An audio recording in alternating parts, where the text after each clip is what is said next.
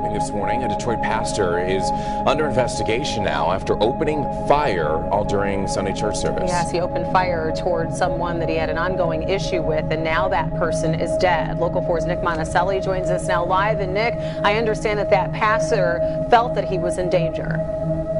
He did feel he was in danger. In fact, he actually had a relationship with the man, the suspect, this 25-year-old, who has now passed away, and the relationship apparently went south. The City of God Church was in the middle of Sunday service when a 25-year-old man walked in with a brick. Police have not released his name, but they say he was well known to the congregation and especially had a relationship with this man. Pastor had a relationship with this man. Eyewitness News. Now to the other news of the night. I begin with a man caught on camera confronting and threatening a nun inside a Catholic church in Brooklyn. Surveillance video showing the shirtless suspect walk into the Cathedral of St. Joseph in Prospect Heights. He approached Sister Maria Amador as she was praying in a pew, and then he threatened her. When she looked at another woman in a nearby pew, the man told her, "She can't help you. I'm going to kill you." That's when Sister Maria ran out of the church and called police. I started to scream, okay, Alejandro. God made me a plain, direct, fearless preacher. I fear nobody living. I done had contract after contract after contract put out on my head. Bounties put out on my head. Threatened to bomb the churches, threatened to bomb my house, threatened to murder my wife and all 7 of my children. If I don't stop. Pastor is saying that he hopes Randolph, while behind bars, spends some time thinking about what he's accused of doing. That bond increased from just $7,000 all the way to more than $1 million today. Hey man, that's not a joking thing, man. You at a church, man, and then you pull a gun? This is video taken by a church deacon after Kiana Randolph allegedly pointed a gun at church members, threatened to rape the deacon's wife, and harm his 20-month-old daughter. I got a little wife and a little daughter, man, you know. It's not a joking matter, man. It all started on Sunday morning, right before service. The pastor said 100 people were inside. Randolph, he said, was slouching in his seat. I should come and woke him up, told him that he couldn't sleep here. You know, he didn't come here for that. So he got all angry and started cursing. Pastor Horton says that's when Randolph was told to leave. Once outside, he said Randolph pulled a gun out of his bag and threatened the deacon. Gardens pastor Eric Redden has sent several people who appeared in Local 10 News investigation letters that Redden intends to sue them for slander. But those who say the pastor ripped them off refuse to keep quiet. In May, Local 10 News did a series of stories on Redden's business practices. One elderly man claims Redden sold his dream house out from under him without him knowing. Local 10 investigator Jeff Weinsteer is back on the case with this update. So what's he saying here?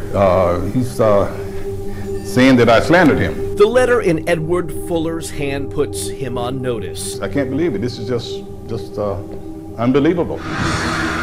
This man, Pastor Eric Redden, is now coming after this 70-year-old for defamation. This man took everything I had, all the most valuable thing I had in my life. Now he wants to come and try and get some more. What kind of person does that? As we reported back in May, Fuller claims Pastor Redden stole his dream house right out from under him. Fuller bought this property in northwest Miami-Dade back in 1984. And after a 35-year career at the post office, his retirement project was to build a dream house for his family.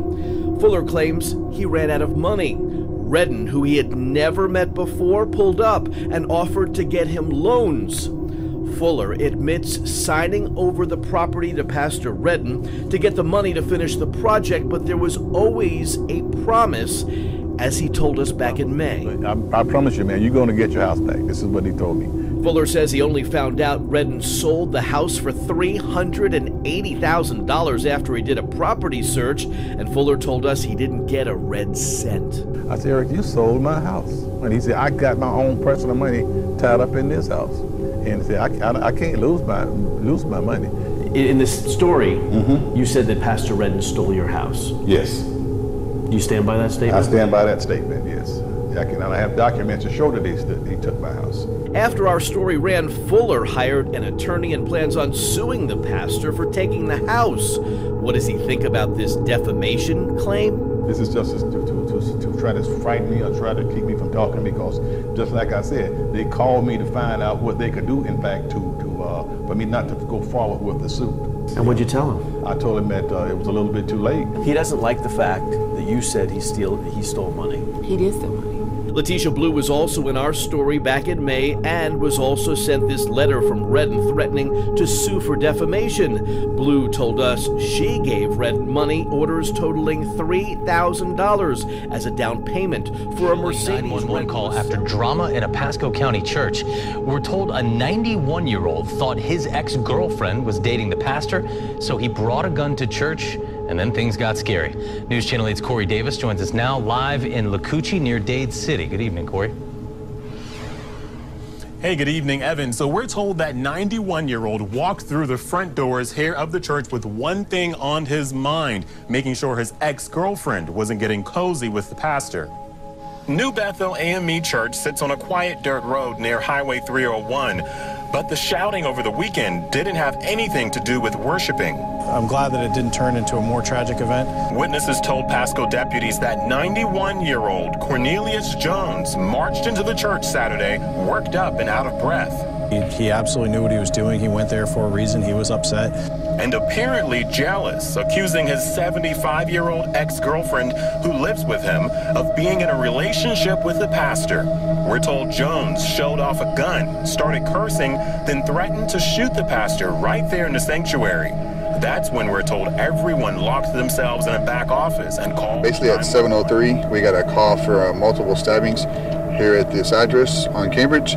When we arrived, we did find out this is a non-denominational church that was holding a service when one of the parishioners just out of nowhere attacked the pastor and another member of the band. The pastor received multiple stab wounds to the chest area. He has been transported to Spawn Shoreline with life-threatening injuries.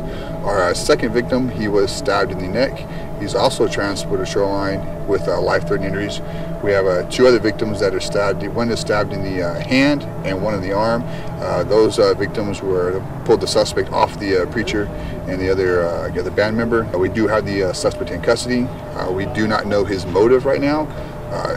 It's still way early in the investigation, but talking to the people there, everything was fine. It was nice and quiet. And as soon as they got done singing, the offender just jumped up and attacked him.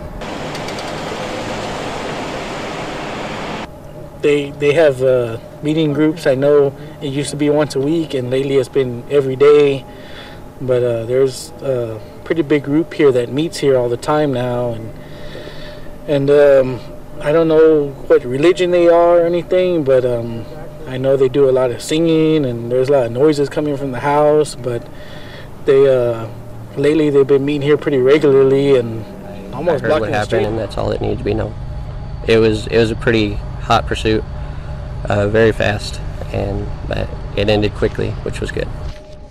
And we began this morning with that Texas massacre at the small church outside of San Antonio. One of the men who helped take down that suspected gunman and who opened fire on a Texas church is now telling his story. Overnight, 26 people were killed and at least 20 others were hurt when police say the alleged gunman, Devin Kelley, opened fire in the First Baptist Church in Sutherland Springs, Texas. The victims range in age from 5 to 72 years old. Among the dead, the 14-year-old daughter of the church pastor. Police say Kelley shot people both inside and outside that church until an armed neighbor intervened. That's when Kelley fled and Johnny Langendorf helped chase him down. I briefly saw the pistol, the sound, the bullets, and everything. Okay, so you heard the gunfire, but yes. You saw a flash of a gun. And as rapid as the fire was from the gunman and everything, he definitely had a pistol. Now, Kelley was later found dead inside his vehicle. Police are trying to find out if Kelley died of a self-inflicted gunshot wound or if he was shot by that neighbor. Right now, investigators are working to find out why Kelley opened fire on the church. The Pentagon is confirming that Kelley served in the Air Force. He was court-martialed in 2012 for assaulting his spouse and his infant. He was discharged 2 years later. In a statement while visiting Japan, President Trump spoke about the shooting, calling it tragic and saying it is the result of a mental health problem. According to this police report, a church member told police that Kaylin Hodges walked into this church, Mountaintop Faith Ministries, and told a church member he wanted to be, quote, the greatest mass shooter in history. Police say Hodges walked into the church during an evening service on February 21st. A church member told police about 35 to 40 people were attending the service when they found Hodges sleeping on a bench. According to police, the church member encountered Hodges, who told him he wanted to be the greatest mass shooter in history. He also told the church member he planned to record the attack on a GoPro. Police say the church member recorded a conversation with Hodges on their cell phone and later gave it to officers. According to police, a person could be heard mentioning 1 October shooter Stephen Paddock and saying they completely salute all mass shooters. Police say they do believe the recording was of Hodges. The congregation was quickly evacuated and Hodges was arrested inside the church. We did ask the church if they wanted to make a comment on this situation. They said they did not. As for Hodges, he does face charges on making a terroristic threat. Reporting from Lindell and Sahara, Leslie Money, 13 Action News.